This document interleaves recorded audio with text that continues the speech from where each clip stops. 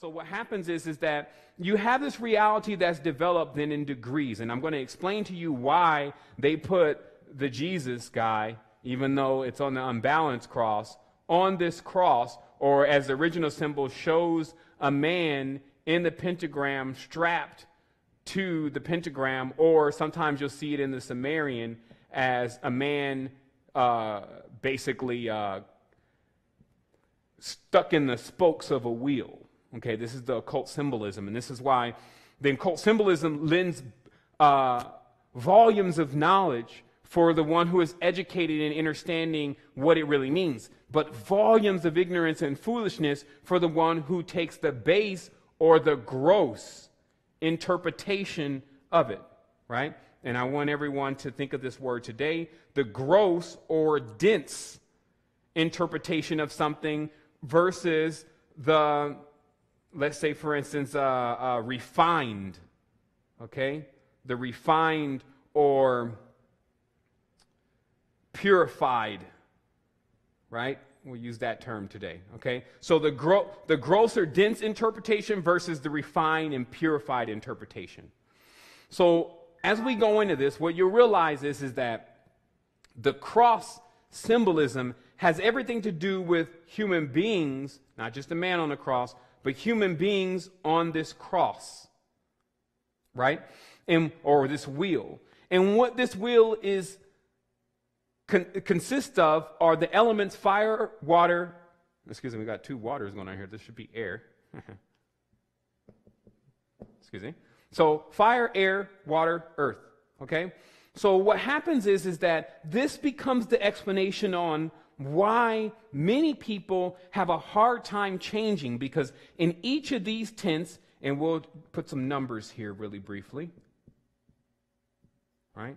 This is going by no particular laws, rules, structures, edicts, decrees, or whatever. We're using this all for, excuse me, skip 7, all for metaphorical purposes in order to mark or designate. I missed 5 over here.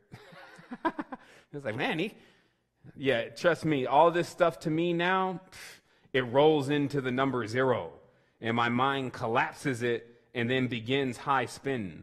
Because when you're dealing with this kind of rudimentary building block stuff, you move very slow like a block. It moves like a block in your brain, or square wheel, which doesn't rotate very well, okay?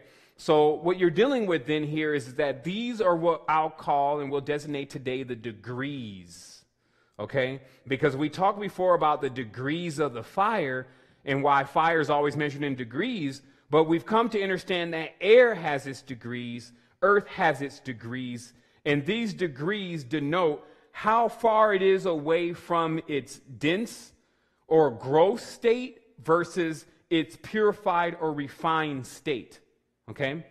So every reincarnation, and this is what is talked about, that there's a greater ancient and organic wheel that we're going through that seeks to refine and perfect us, so that way we reach quintessence, which is basically the merging of all of our abilities to unlock within ourselves basically the straight pipeline of Kundalini or Chi, which brings us into a graduated state of consciousness.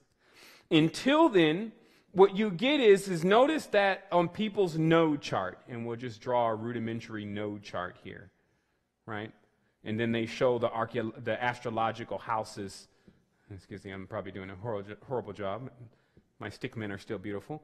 But then you have the astrological signs, right? And then they say, oh, you have 30 degrees in the house of Aries and 90 degrees in with Sagittarius, and then they draw you out this node chart, right?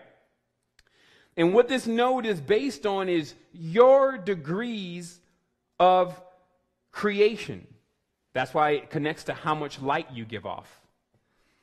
It's connected to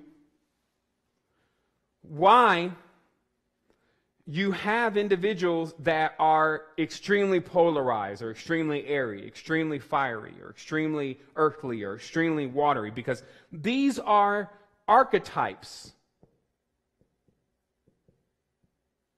Okay? I think that's right. Archetypes. To say it is as fire as we understand it, it transcends just the fire that you see when you light a lighter. It transcends into a level of understanding the temperament, mainly the temperament. This is the key word, the temperament of the element.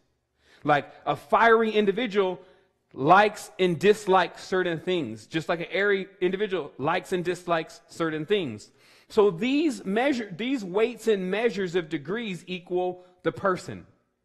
So what you're really trying to do, and this is why it's also hidden within the symbol of the pyramid, but from the top, meaning that if you are seeing it when it's in front of you, it just looks like this.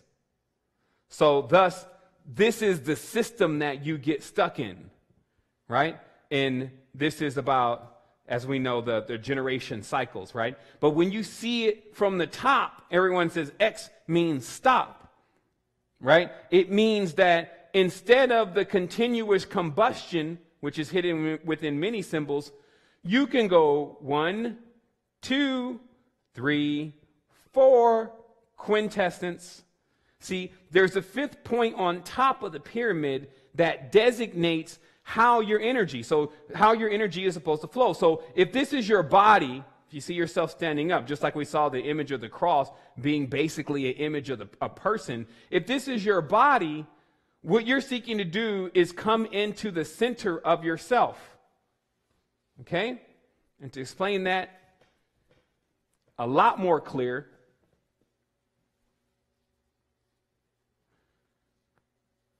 explain it a lot more clear is that you can see yourself then as you have this spine, and Kundalini needs to make it Kundalini needs to be activated, and the only way for it to activate is for it to come through the center. So if you're 5 degrees of fire and 2 to 3 degrees of air and 9 degrees of water and let's say 6 degrees of earth, this makes you a certain kind of person. And so if you're not doing alchemy on yourself, you can get lost in this world, this crucible, because that's what this symbol means. It means a crucible. It's a place where something, once it emancipates itself, will become 1,000 times stronger.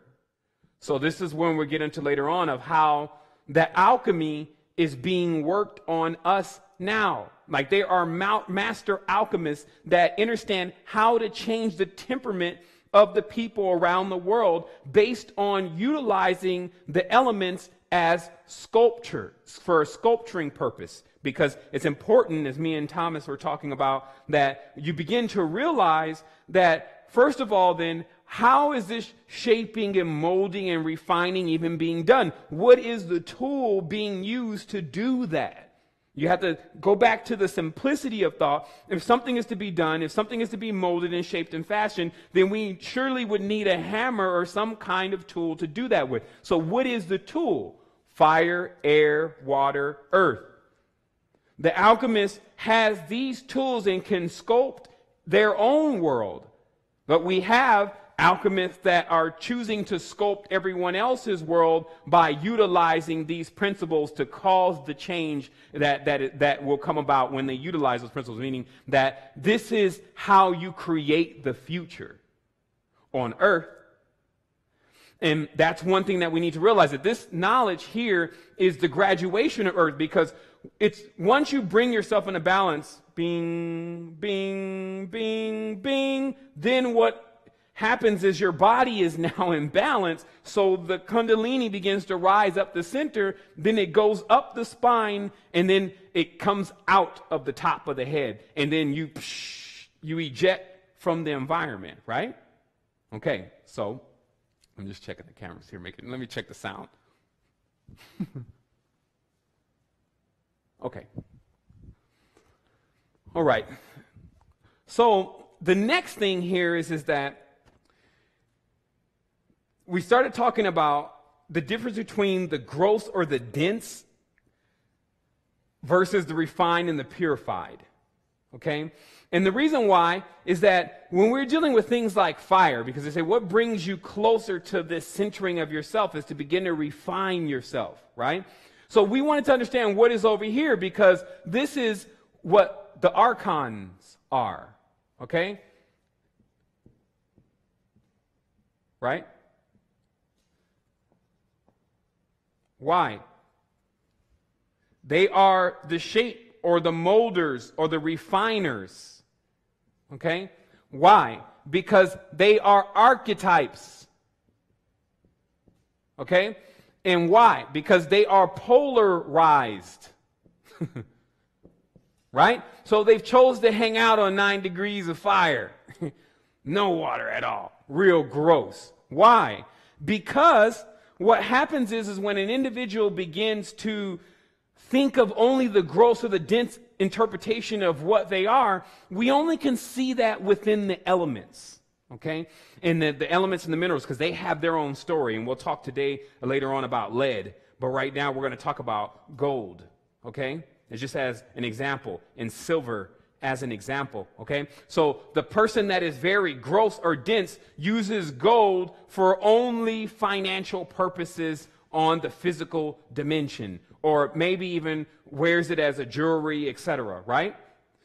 But the more refined the individual, so that's what the gross or the dense mind thinks of its use, right? But the more refined individual starts thinking in the refined or purified state of gold, it becomes like the colloidal gold, which is colloidals are made by putting an arc through putting an arc through water as a birthing pool and then spitting out small ions of it that are ingestible, right? So what this has to do, this harmony, is about being refined and purified so that way you can connect with other elements without contaminating them. That's really what you're looking at here in the refinement and purification of self. So the gross and the dense person then thinks of gold only as, again, for their physicality, while the more ethereal person, the refined person in their consciousness is thinking of it in a monatomic or colloidal level. Same thing with silver. Someone may create some kind of silver vase or something of that nature and say, oh, silver has a very lustrous, shiny look. I like it. And this is like the whole golem personality. I like the color of silver, and they shine it, and then they put it on the counter in the room, and then they look at it, and then, a couple weeks later, they're not even thinking about it anymore. But this is the only physical understanding of the silver. Not, hey, why don't we just melt this cup down, make it into 2 rods, then create a wave current that turns this into colloidal silver. Then we can apply it to our body and start killing the bacteria that's within our body and start making that transition into a higher spin. Now, the term that I use, again, is high spin, because through lifetimes,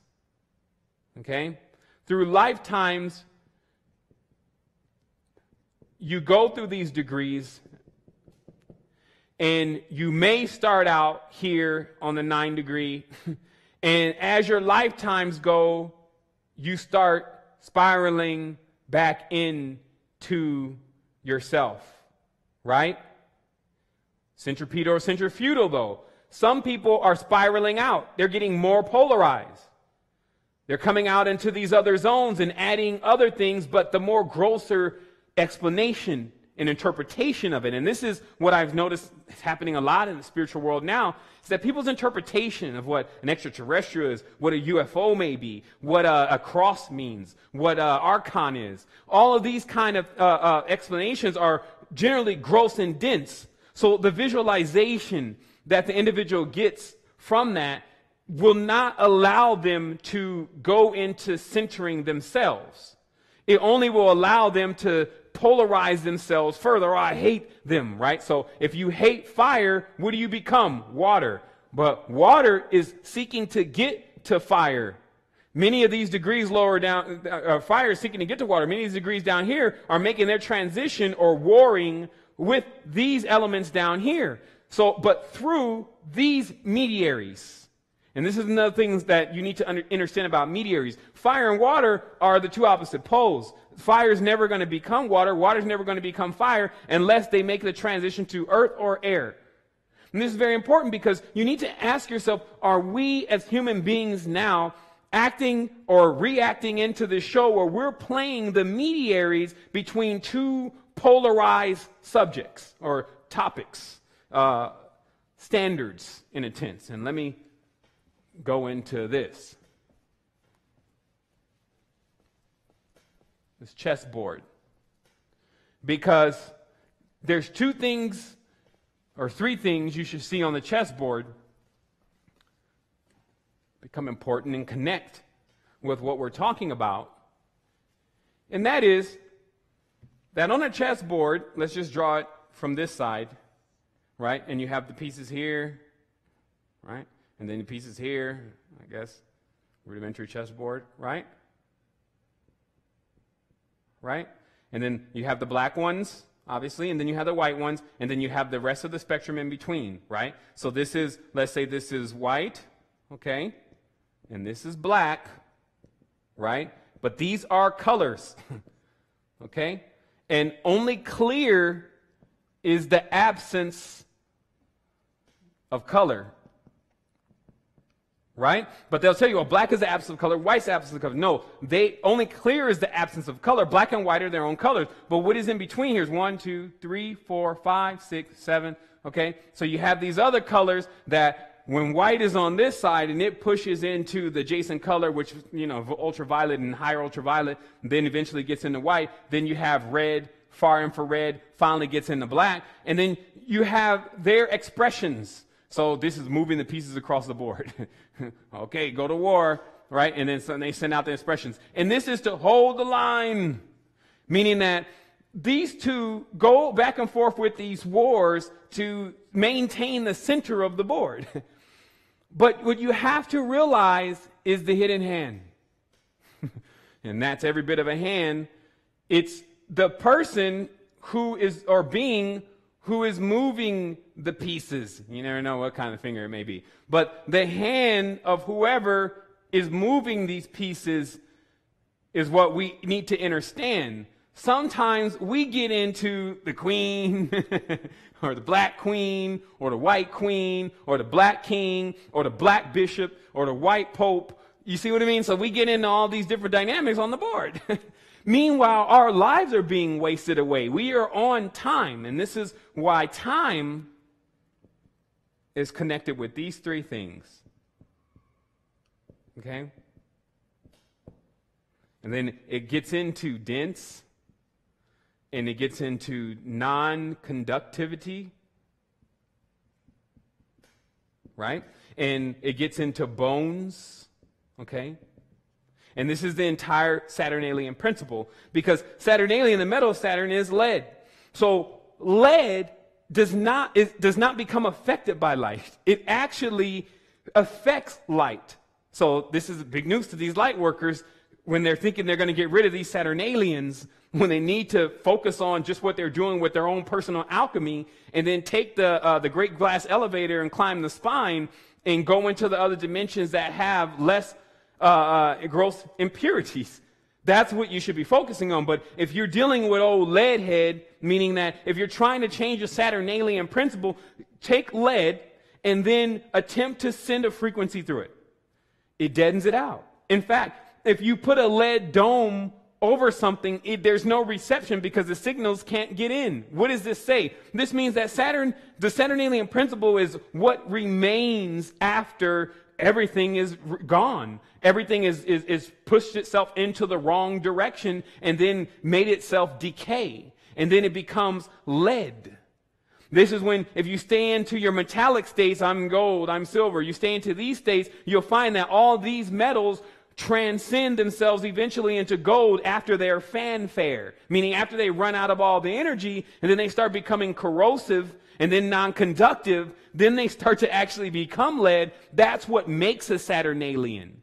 And then there is no feelings because there's no frequency, right? And so these principles and laws, this is universal law, it interprets so many things about what we're experiencing in our reality, but it also lets us know personally what we may be doing that is going to have no effect and is going to be wasting our time, right?